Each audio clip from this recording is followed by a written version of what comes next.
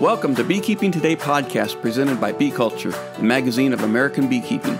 Beekeeping Today podcast is your source for beekeeping news, information, and entertainment. I'm Jeff Ott. And I'm Kim Flottam. Today's podcast with Dan Conlon is sponsored by Dr. Larry Connor's Wickwass Press. Dr. Connor has published over a dozen titles dealing with bees, beekeeping, queen rearing, and pollination. At the Wickwass Press site, you'll find a great selection of must-have books for beekeepers and people who love honeybees, such as Foraging Afar by William Bloomquist, Beecabulary Essentials by Andrew Connor, Garden Plants for Honeybees by Peter Lintner, Increase Essentials and Queen Rearing Essentials by Dr. Connor, and Swarm Essentials by Steve Rapaski with Dr. Connor. All of these and more are at www.wickwass.com. That's www.wicwas.com. Hey, and while you're there, be sure to thank Dr. Connor for sponsoring the Beekeeping Today podcast. I'm looking forward to today's podcast with Dan. Reading about the Russian bees and how they can work for us is going to be a fun thing to learn. And I've never had an experience with Russian bees, so this will, considering today's political climate, it'll be a fun discussion. I hadn't thought about that, Jeff. Well, I've known Dan a long time, and we've done some work with the Russian bee program in the past, and it is something that I'll go right out on a limb and say a fierce advocate for here. I can't believe that I want it to work, and so we keep pushing it here. So Dan Conlon is sitting out in Massachusetts. He's waiting for us to call, Jeff. All right, let's dial him up on Zoom. Hi, Dan. How are you doing? I'm doing well. It's a lot of rain out here, and it's a good day to do this.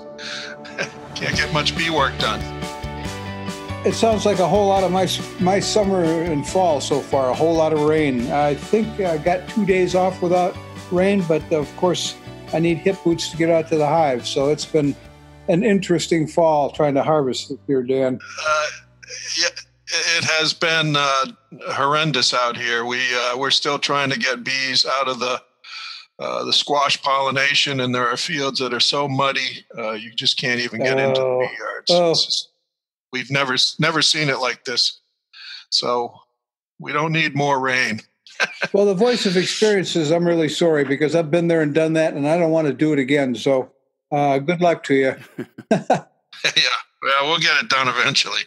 Well, Jeff, we brought Dan on today, and boy, it's real specific to talk about the Russian Bee Breeders Association. Dan's the president. He's been the president for 3 years. We've done a couple programs with him. 3 years ago, Dan, we had you guys out here? Yeah, that was, I think, 3 years back. Yeah, we did a program called The Russians Are Coming Again, and we brought in all of the breeders, and they told about their program and how it was working. And I just want to update folks on that it's still going strong. Russian bees are still something to think about.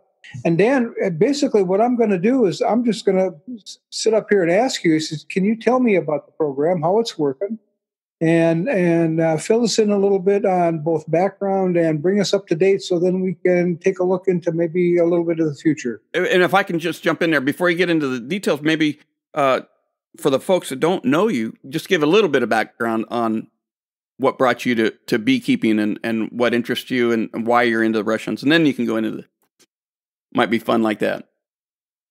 Okay. Right now, my wife, Bonita, and I, we run Warm Colors Apiary in Western Massachusetts, and we've been full-time beekeepers since 2000. That's when I'd done a lot of sidelining kind of thing, kept 100 hives for many years, and I've actually kept bees since I was 14. In Ohio, I started, and always had an interest in it. So, where in Ohio?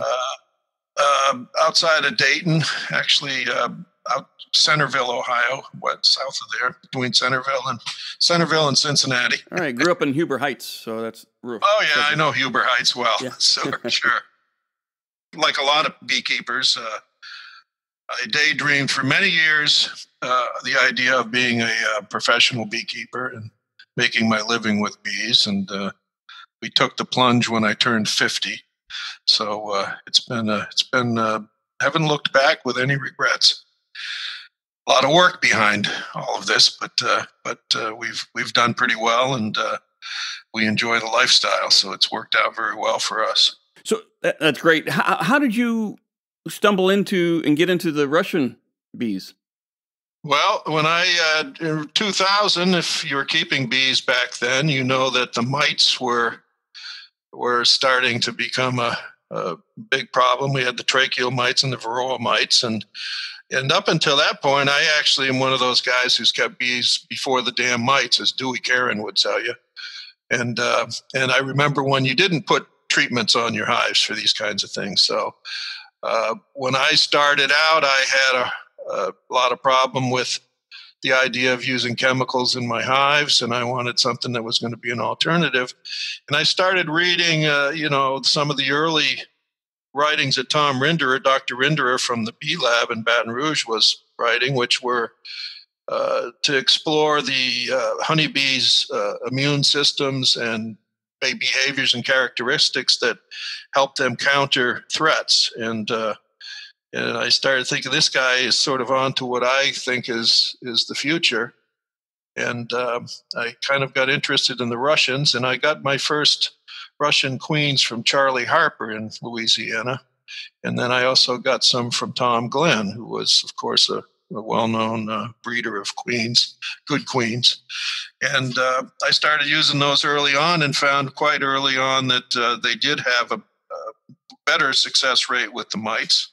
They had mite issues, but they didn't get tracheal mites at all. And the varroa, they seem to do better than the bees I had been using. So I kind of bought into it early, and it would be not until when did I join the Bee Association or the Breeders Association? That was probably 2015 or 16 that I joined officially, and it was really the idea that we could breed for better bees that could resist some of these threats and have more success and minimize the use of chemicals. So what's the Russian bee? It's considered a strain, not a race? It's a strain.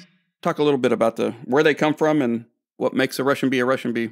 Yeah, well, for listeners who aren't familiar with the program, this started with the researchers down at the Bee Lab in Baton Rouge. And Tom Rinderer was the main person for this, but he discovered that Russian bees that were in the Primorsky region of Russia, which is near Asia, had the mites, and the Russian beekeepers didn't really do a lot for treatments. The mites seemed to be under control by the bees. And so in 1997, he finally got permission from the Russian and the U.S. governments to bring some of these queens in for testing and to see if they truly had this resistance or tolerance, as we refer to it. And they found it was true. And then they started doing field testing. In other words, they brought in Charlie Harper, Manly Bygalt, Hubert Tubbs, and a couple other commercial beekeepers, and had them start using these bees. And they were counting mites to the point where, these guys, when you talk to them, we just laugh because they talk about all the mite counting they did for 10 years. And from that, they took, I forget the exact number, but it was in the 300 different genetic lines, and they brought it down to 17 or 18 of the best of those lines, and that's what we work with now. And all the time they were counting the mites, they were basically looking for bees that were countering varroa, particularly because, as I said, they never really had a problem with the tracheal mites. So we have been since that time, since 97 and 2006 and 7. The lab released these bees to the private sector, but before they released it, they wanted to make sure it went to a group that would not just let these bees die out and through negligence, but have a firm program that would continue the process of selection and basically improving the mite tolerance and other disease resistance and honey production. So we have expanded our scope quite a bit since those days.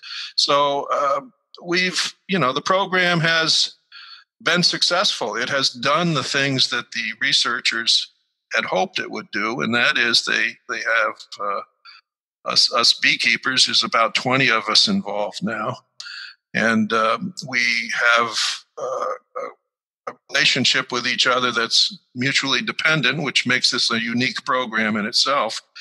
You can imagine a bunch of strong-willed beekeepers sitting around trying to come up with agreement on things. That's kind of our meetings are pretty interesting for the observer. But we've seen steady, incremental improvement, and like I remind people who talk to me about, I want to get your Russian bees. I hear they don't get mites. Well, they do get mites.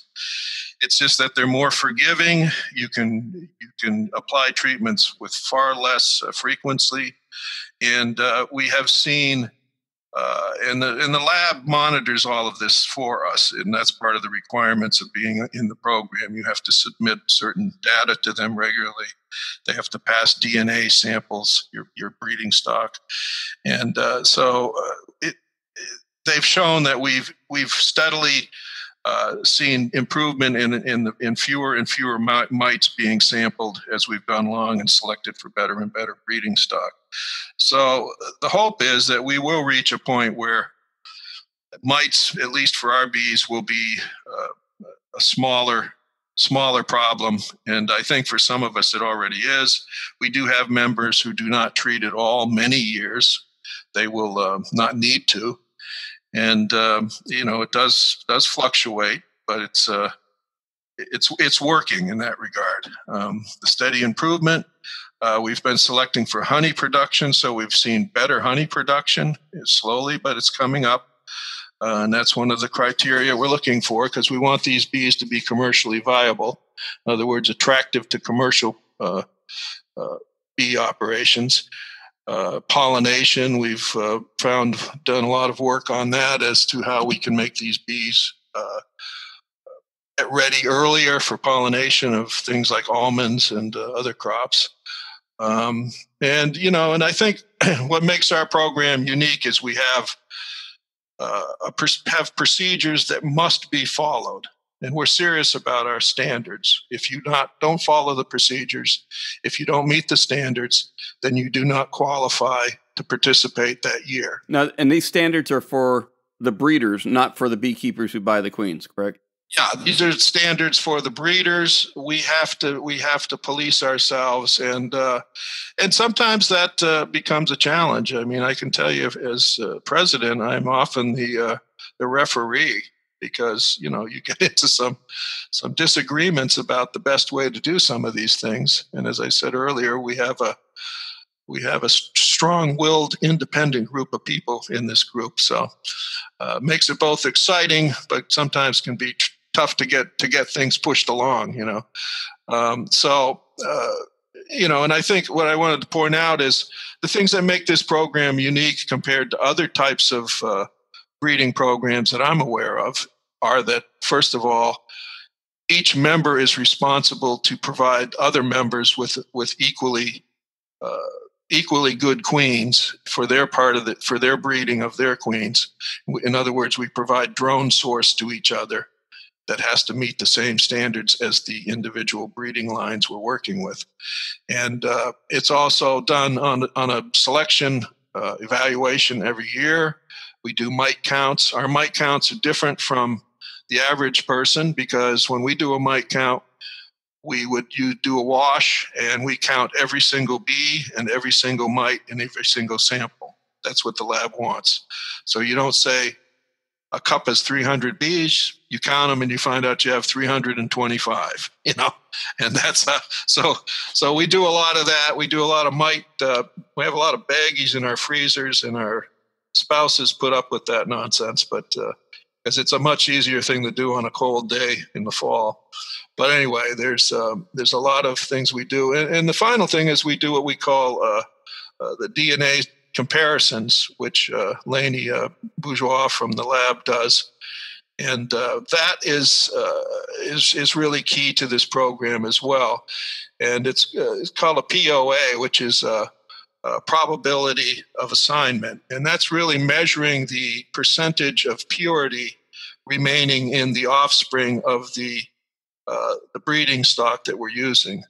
So in other words, we would take samples of emerging worker brood, and we would freeze that and send those samples down to Lainey, and she would run these tests, and she would compare it to the original lines to basically verify that we haven't genetically strayed too far. And that percentage also is an indication of how we're doing, because when we first started doing this, we had a much lower percentage of acceptability. We were looking at a 55, 60%. If your bees were at that level, then that would be accepted. We've bumped it to 65%, and now we're working at 75%. So we've increased the purity, which is another indication that it is possible to do a free-mated system that actually improves the genetics of what we're working with. And that's actually been one of those things that was, not always proven or known to be possible. So, and that would be the other thing that we do that's maybe different from other breeding programs, is that we work with what we call a closed breeding program. We put probably more emphasis on our drone sources than we even do our breeding lines. We always work with breeding stock that has already been verified as the pure stock that we want and the genetic lines we want. But of course, as you know, the drone source is just as important. And so I would, for example, I'm responsible for 2 of the breeding lines, and I would send my queens to the other members, and they would use my queens to breed more drone source queens that they would use as drone source, because my queens would represent different genetic backgrounds to theirs. Is that a more efficient way of doing it as opposed to artificial insemination? It's a better way to do it, because as most studies show, free-mated queens, providing you have the dozen or more different drone sources available, tend to live longer and are productive longer. And in our case, we have members who can do the instrumental insemination, but we are looking for a program that can be utilized no matter what part of the country you're in, and really look at it from the standpoint of needing to provide a lot of queens that you can, and of course, instrumental insemination can be a little bit more limited. It's good for some purposes, and I won't say we won't ever use it. We can get into that if you want, but it take a little time to discuss that part of the philosophy. But basically, we don't do that at this time, and part of that is by using the drone source queens. Those are also evaluated in the same way our breeding stock is evaluated.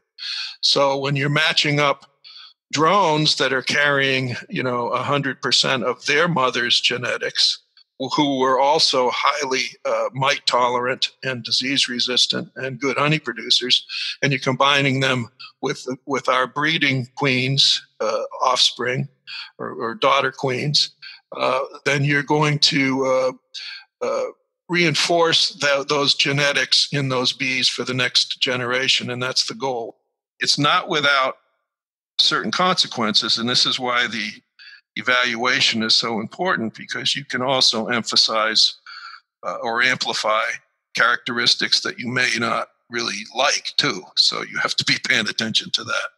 Dan, it sounds like, I'm going to interrupt you here for a second. It sounds like the Baton Rouge people really deserve a pat in the back to keep this going this long.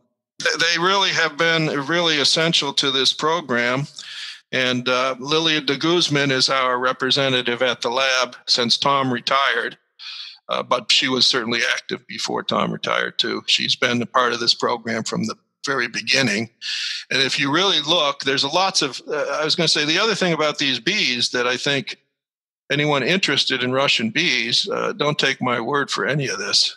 This has all been thoroughly researched, and there's more good science on these bees than I think any specific type of bee that I've seen. And it's all publicly displayed. You can go to the ARS USDA site and just Google or search for Russian honeybees, and you'll pop up 100 experiments and things. And if you just go to the our website, which is RussianBreeders.org, there we have listed a whole bunch of stuff on their resistance mechanisms of resistance, tips on how to manage these bees that why they're different from other types of bees. And there's a lot of good information there. And you can certainly go to my warmcolorsapiary.com website, and I put up a lot of how-to things that we've learned in our area. I'll make sure to put those links in on the show notes too for anybody who wants to read them. You bring up a good topic, Dan, and this is the one that usually rises to the top whenever you begin talking about this, is what are the differences between Russians and I use the term carefully here, other bees, because there are so many other kinds of other bees. But if I was going to look at a couple of 3-4 points, I'd like to hear the positive, but also I know there's some people anyway that think there's some negative points out there. And can you look at both of those? Yeah, I can. I mean, we, as you know, you were at the Eastern Apicultural Society meeting in Virginia, and they were good enough to invite our group to put on a day-long program on queen rearing and the Russian bees. And for the people who sat through that, they probably learned a great deal. It's because we did have Tom Rinderer come and do an excellent thing on the mechanisms of resistance, and Lilia de Guzman. And then I think the other members who spoke are all pretty successful in their particular areas. Well, I mean, I think the first thing about it is, people always go to hygienic behavior as the main defense for mites. And, we in this organization do not select bees for hygienic behavior. We don't do any of that.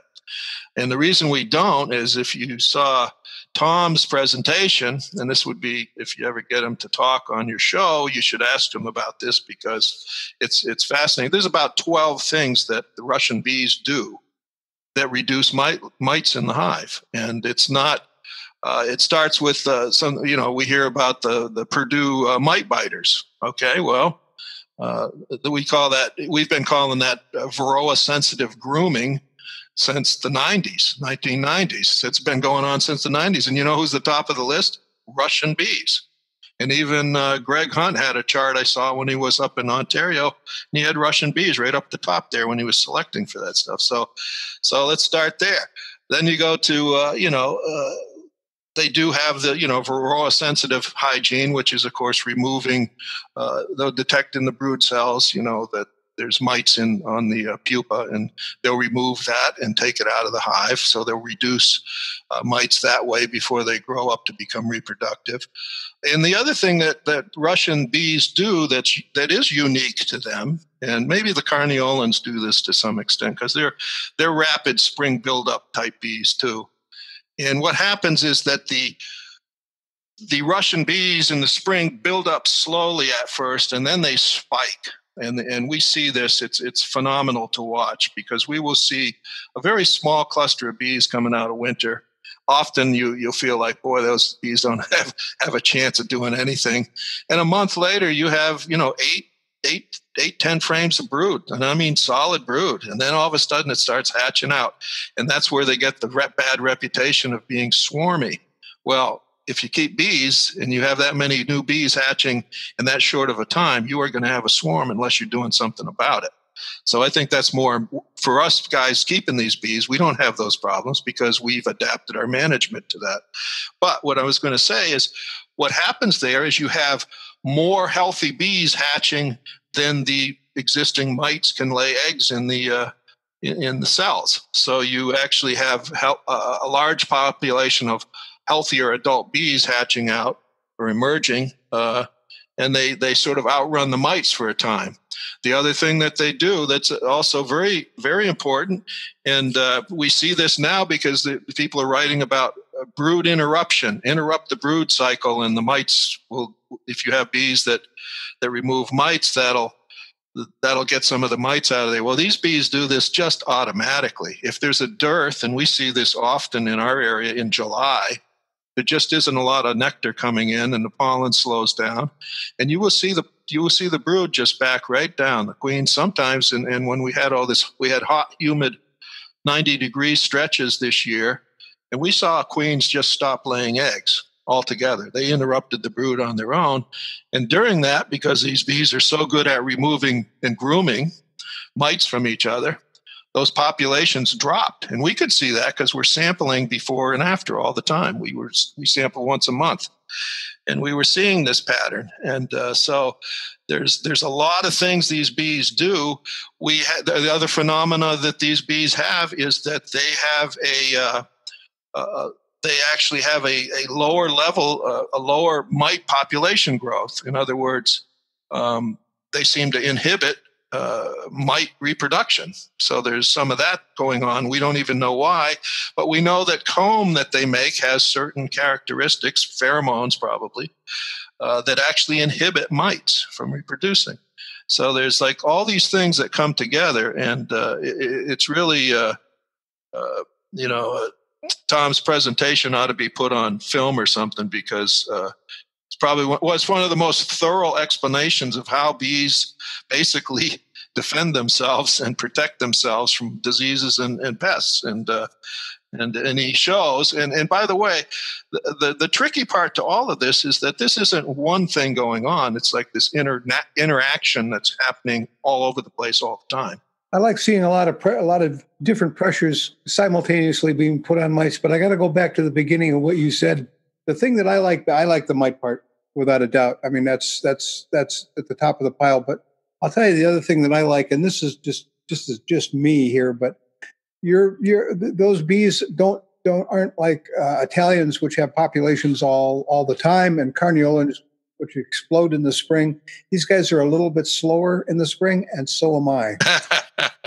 and I'm on the road, and my weather's variable, and that they're not taking off in the end of February is to me a blessing, because I'm not taking off with it. So if you're in a position as a beekeeper that could be an advantage, certainly keep it, because it has served me well since I started doing these bees.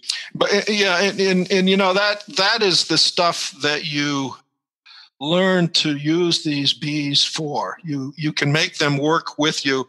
For example, during that dearth period I was talking about, one of the observations all of us have made that keep these bees is our yards are totally quiet during those times. The bees just kind of are mellow. They just kind of slow down, and they don't do a lot. And it's always interesting to me. So the mites, we know, we've done lots of work with. The thing I like about these bees is we're going into winter now, and I used to agonize over the size of my hives for winter, always thinking I needed 2 deep boxes of honey and bees. Well, if you've got six or 7 frames of bees with these Russians right now, and you give them 35 pounds of honey, and they're healthy and they have a good queen, they'll be there in the spring. You don't need extraordinary numbers. What I tell everybody, the goal is to have a deep box of 10 frames of bees and a medium super of honey on top. If you can do that, those bees have all they need. I've not seen, we've wintered these bees in 5-frame nukes more times than I can tell you, with 4 frames of honey and an open comb in the center, and we just fill the box up with bees. And we put in more bees than then seem to fit. And that seems to work just fine. And you may have to feed them in late spring, but they really don't eat a lot of honey. It's amazing to us. Well, I was going to say, the other thing I would tell you about these bees that I find to be phenomenal, and I don't have a good explanation. Whenever I ask the researchers and stuff, they never give me, they don't seem to have a good explanation. But during that rapid brood buildup, you will open these hives and you will look on the frames, and where you see double layers of Italian bees covering that brood in the spring, you will see bees walking around and you can see the brood clearly. In other words, it's a thin layer of workers maintaining 8-10 frames of brood. It doesn't look like there's enough bees there to do the job. And when it gets cold and you sort of say, gee, I'm going to lose brood with chilling and so forth, that just doesn't seem to happen. They seem to deal with it, and they're very good with colder temperatures and colder weather. My apple growers like my bees because they fly at cooler temperatures. I shouldn't probably say this, but, at EAS, I was a little bit discouraged to hear some of my longtime friends disparaging our Russian program and our bees. And they were saying things that just, frankly, just weren't the case. One is the swarming. Well, I'm sorry, but if you do this for a living, you do a lot of splits, you do a lot of nukes, you do a lot of using those bees that are growing so fast that they're going to swarm. In other words, you don't let them get to that swarmy point. You manage them for optimum levels of population at the key times, which for us is when we do pollination and when we do our honey flow, which is mid-May to June, and then again in August. But in between, we actually break these hives down quite a lot, and we pull a lot of brood out of them to both feed our queen operation and to make up nukes to sell. So if you're doing that, you don't have a swarm problem. You're actually just using those bees for other purposes. Sounds like you're having a beekeeper problem. Yeah, well, I always tactfully like to say, to me, it is a management issue. I mean, I'm not saying I never lose a swarm. Of course I do. Yeah. But I can tell you one thing: we know how to counter that, and we know what has to be done, and it means you have to get into your bees and you have to do those things. And guess what? If you're a backyard beekeeper, that's the problem with beekeeping. You have too few bees or too many, but you never have the number you really want. So if you want 2 beehives and you're successful, you're going to have 4. And so you got to decide how you're going to handle that. But you can't just let those sit in the box till they swarm. So that's one. I mean, requeening, there's always been this thing about requeening, say, an Italian colony with the Russian. And I used to believe that to be true until I worked with Carl Webb. And Carl showed me how you pretty much get 99% success. And Kim, I think you always say this too, is, put that queen in there and leave her in for 5 days before you let them release her. And by then, usually they're going to accept her.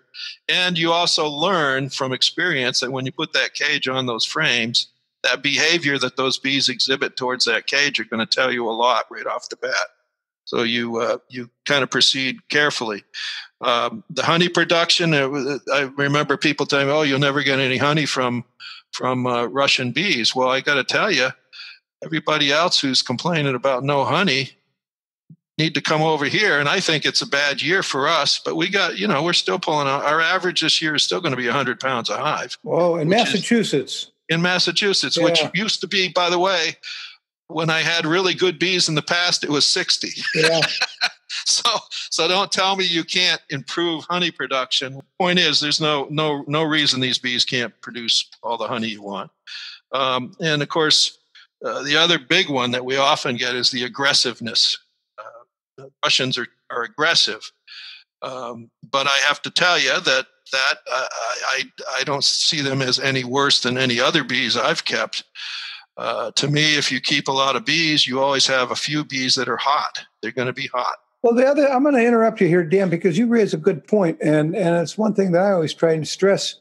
You're dealing with what you call pure Russian bees. You've gotten them from a Russian breeder, and way too often when people get a Russian hybrid, you run into that aggressiveness, then into that hot problem. And I've seen that again and again and again. Is a Russian hybrid Yes. is the nasty second cousin of a pure Russian. So if you're looking at doing this, keep that in mind. If you want a Russian hybrid that does some things, but you're going to probably get something that's going to be a little bit on the testy side. And that's, unfortunately, I think that's probably more the experience some people have. They have a swarm of Russian bees that leave with the mother queen, and they successfully raise a replacement daughter, and she mates with whatever you have in the neighborhood. And there's no control there. Now we're controlling what we're doing. And I think that, and that's that whole question of hybrid vigor. Most of us are familiar with the idea that a lot of times when you make these crosses, particularly between the different races of bees, you often get a desirable hybrid vigor that they're more productive, they're more better populations, things like that. But hybrid vigor can also go the other way. You can get more aggressiveness. You can get bees that don't produce honey. You can get other things that aren't desirable. So there's a question of that. And by the way, look at Lilia de Guzman's study of hybrid Russian stock. She did it 2 years ago. I think it's can be found on the website. And she bought queens from various producers and did a comparative study for a year. They studied all these different lines for a year, and she didn't come out and say every one of these lines was terrible, but she did say that they lacked a lot of certainly the mite tolerance that our bees have, and in some cases they just didn't do anything particularly useful except get sick and die. So there's a lot of things you want to pay attention to, and I think that's one of the misunderstandings that the general beekeeping public has about these Russian bees and the Russian Honeybee Breeders Association. We're working with a very special group of bees, and a big part of our mission is maintaining those genetics. In other words, we don't want our bees to deteriorate into something less than they already have become. We want them to go the other direction and become a better bee that serve beekeepers in a better way. So just the aggressiveness, I would say this about the bees. I find that most of my Russians, there's certain times when, and I would say this is characteristic of any bee, during dearths, you don't want to be opening hives with honey and get robbing started. That's going to make any bee yard an ugly place to be. There's when hives are queenless, they're often very aggressive. So there's often other symptoms. These are often the aggressiveness. If you look more closely, you're going to find are symptoms of other things going on around that hive or in that hive. Sometimes you'll see that with heavy mite loads. I've noticed that when we have had mite issues, they tend to be more defensive. So aggressiveness to me is kind of both a handling, how you handle your bees, as well as paying attention to the conditions. You don't go out there in the middle of a downpour and open that hive. It's just common sense sometimes. And just the last thing I'd mention is, and I find this to be another one of those things. And Tom said this again. He got asked this question at EAS, and that is the question of American foul brood. These bees do not get American foul brood. Now, how cool is that? That's like somebody asked him straight out, well, what's all this nonsense about them being resistant to foul brood? And Tom said, well, he said, we've not found a case of foul brood in these bees so far. So he's still, so that's a pretty good thing. So there's things about these bees that we haven't really even discovered yet or really studied yet. So a lot more work that can be done. And I guess the big piece that I keep, and Tom has said this to us as a group, these bees represent the most diverse genetics we have currently. Yeah. And that's because, and as Tom said at one point, he says, that's why the maintenance of the genetics is so important. So he says, we don't want to screw these up like we have other other types of livestock and bees. So I take that as a very serious point. This is one of the reasons these bees do well, is that they do have a lot more potential still in their genetics, and some of the stuff Steve Shepard and people like that have done have sort of shown that there's been a steady, not a quick bottleneck, but there's certainly less and less diversity among the breeding stocks on the east and west coast. So if you take that into consideration, we need to, as beekeepers, look at this and start taking that a little more seriously too. If I'm a beekeeper sitting here in, say, Olympia, Washington, for example, just pulled it right out of the air, and I'm thinking, I want to get into these. These sound like Bill Hesbach the other day had a great term for this, the queen of my dreams. This sounds like the perfect bee to have. Yeah, okay. So how would I, a backyard beekeeper, get a hold of some Russian bees? Well, the easiest way to start is to go visit the Russian honey breeders website and see who's near you, and get a hold of them in the middle of the winter and let them know you're interested in getting some of their queens. One of the things I wanted to get into a little bit was, the challenges of this program and some of the things that aren't happening that need to happen. And, and that's always a little tricky, because I don't want to give people any kind of negative impression, because I think what we're accomplishing has been pretty good. But to get those bees, I think there's somebody in most parts of the country. Let me just talk a little bit about who the members are, because I wanted to. We've mentioned the Bee Lab, and the Bee Lab is actually one of our voting members. They send a representative to our annual meetings, just like any apiary would. And when we talk about the process of being a certified breeding member, we're not talking about an individual person. We're talking about the apiary that person either owns or represents. So in other words, when we're certifying a breeding line, we're saying that apiary has passed all of our has passed our tests and our expectations and met our standards. So we will have sometimes brothers, husband and wife teams, individuals, and so it's not that you're certifying every single queen you're selling. And I guess that's my point.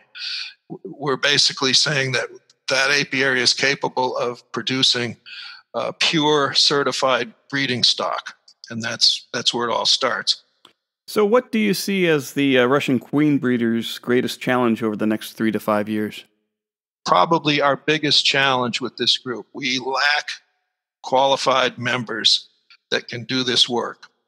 And this is the big thing we go round and round about at our annual meetings. We all know we need a lot of members, and here's why we need more members.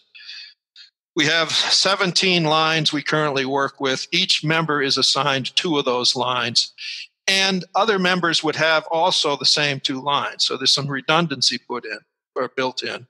And that's a good thing, because when somebody up north has a setback in the winter and loses a couple of those breeding queens, you can call somebody in another state that's got your lines and say, can you send me out a couple of yours so that I don't lose the season, And that's really important. However, there's a limit to how many queens each of us can produce to send to each other. So if you're sending out on average 4 or 6 queens to 20 other members, they get first dibs, and you've got to send all those out off the top. So you're really working with 100 queens right off the bat before you get too far.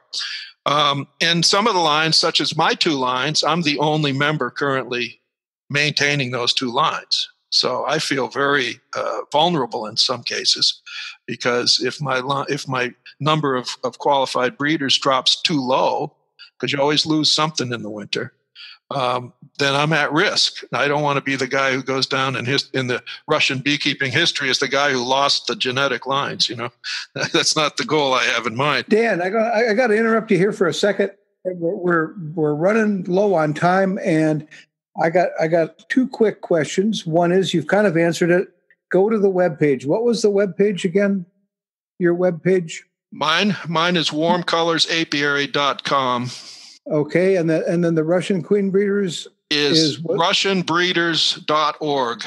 Okay, so if I want to be a breeder, I'm sitting out here listening to this, it's something I want to get involved in, maybe not this year, but I at least want to start exploring it. That's where I go to get information, to that webpage? Yes. And there's a lot of good information there on both. If you're just thinking of using these bees, it gives you some tips on management. It gives all the research that has been done that you can read for yourself. It has a list of the members who currently sell bees. It has a lot of good information there, and it has contact information for people to follow up with. Well, that's excuse me. That's what people are going to want to know. Where can I get these? Mm-hmm. You got that on the webpage or from you. Yeah. And how can I get involved in this association? And I think the message here today is, I think you brought out everything I wanted to hear. And what I liked hearing mostly today, Dan, was that there's a lot more people involved now than there were 3 years ago when you guys came up to Medina. This is true. We're growing slowly, but you have to remember too, we have some older guys in the group. We're also retiring every year. Somebody retires every year, and so we're still kind of only replacing people as they leave. So we need a lot of young blood. We need new blood that's going to be in the group for the long haul to really develop this program and take over the leadership at some point. I mean, I got voted in as president for a second term, but in all honesty, everybody else has taken their turn. It's kind of like, we got not uncommon. And I don't mind doing it. Don't get me wrong, but it's just sort of like, there's a lot of opportunities here, and I think the difficulty. I was just going to throw one last thing. One of the challenges our group has is simply this: we need people who already understand how to raise queens. And I'm not talking about thousands of queens, but they should be capable of raising hundreds of queens. And then we can help you become a breeder of queens. But you have to sort of have the prerequisite skills to come into this group. And that's been a little bit of a struggle. We do have interest, but we often have interest from people who don't have enough background in queen rearing. And, I think the good news about that is I think there's more interest out there in the bee community for people to do more of that. So maybe we'll see more potential members for the future. And at least that's my hope, because I think this is a program, by the way, that can be applied, even if it's not strictly for the Russians. The whole breeding program makes good sense for anyone who's a geneticist or somebody who is raising queens on a larger scale to get better results with their bees generally. So it makes a lot of sense, and it could be shared in a lot of different ways. I like hearing the fact that there's multiple levels of skill and dedication required, because when you come out of it on top, what you're getting is the top line bee, and I'm not seeing that a whole lot of other places. So Dan, we got to run. Yep.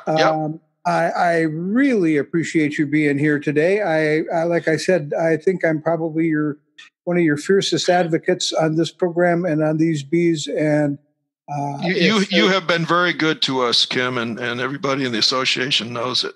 You've always spoke well for us, and that's much appreciated. There's good reason, and you just explained all of the reasons that I think Russians need more attention. Jeff, I think we're about ready to wrap this up today. Dan, again, thank you. What's that webpage one more time, Dan? warmcolorsapiary.com. And the other one? Russian breeders with an S.org. Okay, good. That's where you go, folks, to get more information. Get a hold of Dan. He is more than happy to help you get started on this or to give you more information. There you go, folks. All right. Thanks a lot, Dan. Really appreciate you taking time this afternoon to be with us on the Beekeeping Today podcast. It's been my pleasure. I'm sorry the time is so short. All right. Thanks, Dan. Thank you. Thanks, Kim. Bye. All right.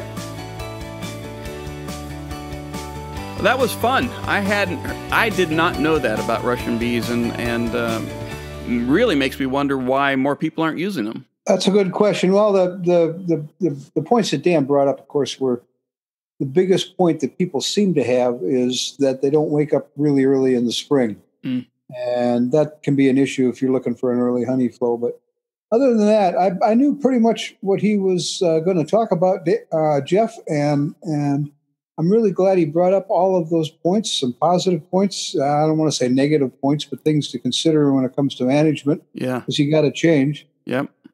In fact, Jeff, I was at a meeting this last Saturday, and I'm talking to a group of people here in Ohio about wintering. And one of the things I mentioned was the Russian bee. And I asked if anybody had Russians. And one guy in the crowd had all Russians. That's all he had. And I said, "What do you like about them?" And he said, "They winter well." And I said, "What don't you like about them?" And he says, "They swarm like mad." And I looked at him and I said, "That's the beekeeper's fault, right?" And he said, "Darn tootin'." Oh, that's good. So that was good to hear. I mean, he was at least he was managing Russians like he used to manage Italians, and it just doesn't work. But other than that, I'm like I said, a strong advocate of these bees, of this association. And if you're listening and you want to try some, go to their webpage, RussianBreeder.org. Find a breeder near you, or at least find one that you can work with, and try some next year, knowing now what you can expect. They're going to be a little bit later. And then when they go really fast. So you got to be on top of things. We're going to make a better beekeeper out of you, I think. Besides the fact that you're going to put a lot less stuff in your hives, and they make honey and they winter well. So, Jeff, I think Dan summed it up pretty well. I don't think I can add much to this at all. And I'm glad we were able to get him. Real good, Kim. Hey, you know what we have this week? We have a question from a listener, and it was posted on the website to Tom Theobald from a couple episodes ago on the neonics questions. So I called up Tom, read him the question, and he had a reply. So let's listen to that now. Well, we have on the phone today, right now, is Tom Theobald, and we had a question come into the website directed to Tom on his episode on the problem with neonicotinoids. And this question comes in from Gedelhek Gabir, and I apologize, Gedelhek, for if I butchered your name. But here is Gedelhek's question to Tom. How come I do not find more than 20 parts per billion in honey and way less than that in the trap pollen in Arizona? ? So, Tom, can you give us a reply to that? Yeah, that's a very important point that he raises, and it gets to some of the confusion that we have with these neonicotinoid pesticides. They operate under a completely different set of rules, and in the world of toxicology, we got to kind of get off into the weeds a little bit here, but in the world of toxicology, the mantra for generations has been the dose makes the poison. And the argument is that there are many things that you consume every day or you're exposed to every day that in small quantities are harmless or even beneficial. Salt is often used as an example. A little bit of salt doesn't hurt you, but too much salt can be fatal. And water, the same thing. And I've heard industry apologists making that very statement, that the dose makes the poison. But the neonicotinoids are a family of pesticides that are, the effect is cumulative and irreversible. And because of that, a principle called the dose-time response is how the poison works. And that originated in the early 1900s with a scientist by the name of Haber, and is referred to as Haber's rule, and it had to do with toxic gases. And then when we began to do a lot of cancer research, one of the things that emerged was the effect of carcinogens that followed Haber's rule. And that is that small amounts over time can lead to the same endpoint, which is death or disability. You just accumulate the damage over time. And that's the dose-time response. And that's how the neonicotinoids work. And quite ironically, a fraction of what might be a chronic dose given a sufficient amount of time and administered regularly, can lead to death, very small amounts. So that's part of it. The other part is we confuse weight with toxicity, and that's part of the deception. We're told that certain number of pounds of a certain chemical are used, and I've used the comparison of rocks and nuclear warheads, both weapons, but you wouldn't compare them by weighing them, and that's no longer a way to measure these pesticides. So let's take a look at the neonicotinoids. We used DDT as a reference point, and the highest usage of DDT was 1959, 80 million pounds. Even though the only reported poundage is 10 million, it's actually 40 million, but that's still half the poundage of DDT. But remember, they're 5 to 10,000 times more toxic for the lower level life forms than DDT, and their effect is cumulative and irreversible. So small doses over time can be just as lethal as larger doses at once. 20 parts per billion is actually quite high in the honey. And it sounds like the commenter is a researcher, so he'll understand what I'm saying, I think. 20 parts per billion, it seems like a very small amount. When I said in the podcast that it was the toxic equivalent of 200 to 400 billion pounds of DDT, it's the difference between poundage and toxicity. And the toxic effect is really how these chemicals should be reported. But in any event, the EPA recently has established environmental thresholds, the point at which damage commences. And for imidacloprid, the first of the neonicotinoids, that threshold is 0.01 parts per billion. For clothianidin, another of the most widely used neonicotinoids, it's 1 part per billion.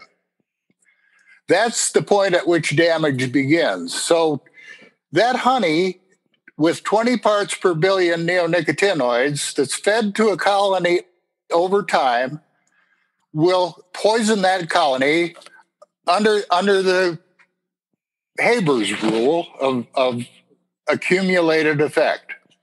So I would suggest that people do a couple of things. The first person to really broach this subject was Henk Tennekes, a toxicologist from Holland, and he wrote a small book in 2010 called A Disaster in the Making, and that's a good place to start. Another of the researchers who has looked at this dose time response is Francisco Sanchez Bayo, B-A-Y-O, and people can Google him up and they can do a little research on their own. But I would respond to the commenter that 20 parts per billion is a very large amount given the characteristics of this family of chemicals. Well, thank you, Tom. Just to recap then, for Cadillac Gaber, that it's a combination of the cumulative and it's cumulative and irreversible, and it's toxicity over poundage. So thank you, Tom, for your explanation and reply.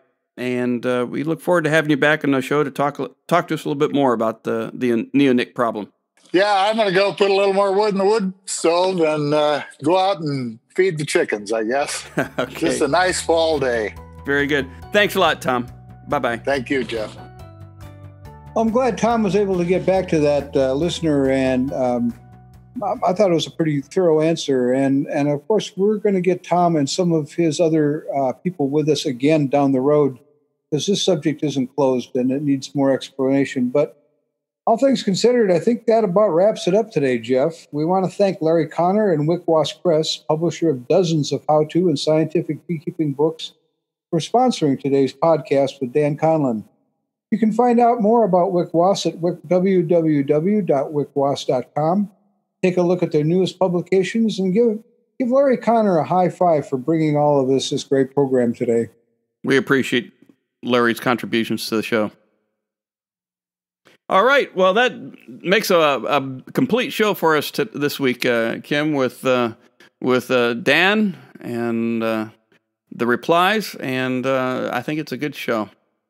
One more thing before we go, Jeff. I want to just we've got this event in Medina in October every year. This year it's called My Story. We've got 4 very successful commercial beekeepers coming in. They each get a half a day to tell us their story. Mm-hmm. And what our next podcast is going to be, Jeff, is a summary of each of their stories. Of course, it's not going to take 2 days. It's going to take an hour, but we'll miss some of the fine points. But I'm sitting in the wings taking notes, and we'll share some of those with you next time we come back. And then after that, on deck, but unscheduled so far, Sam Ramsey is going to be talking about his work with varroa mites and fat bodies. And we've got, what was the other one we were talking about, Jeff? I forget. Lundgren. Jonathan Lundgren's coming up shortly after that, too. And he's got 2 things going on that we're going to want to explore. One of them, of course, is the health of soil and insect control and the use of pesticides in cornfields. Oh, wow. It's a really neat relationship, and he's discovered some pretty good things. Real good. I wanted to ask you before we go, who are those 4 beekeepers in My Story in a couple weeks? Oh, we got some all-stars here, Jeff. I got John Miller from North Dakota, Brett Adey from California, Michael Palmer from Vermont, and Ray Oliveras from California, the biggest queen breeder in the universe. I think it's going to be a good 2 days, and we're going to boil it down to an hour. All right. Well, that wraps it up for a long week for us. Thanks, Kim. Thank you, Jeff. It's been a good week, but I'm kind of glad it's over. All right. Well, we'll talk to you later. Bye-bye. Take care.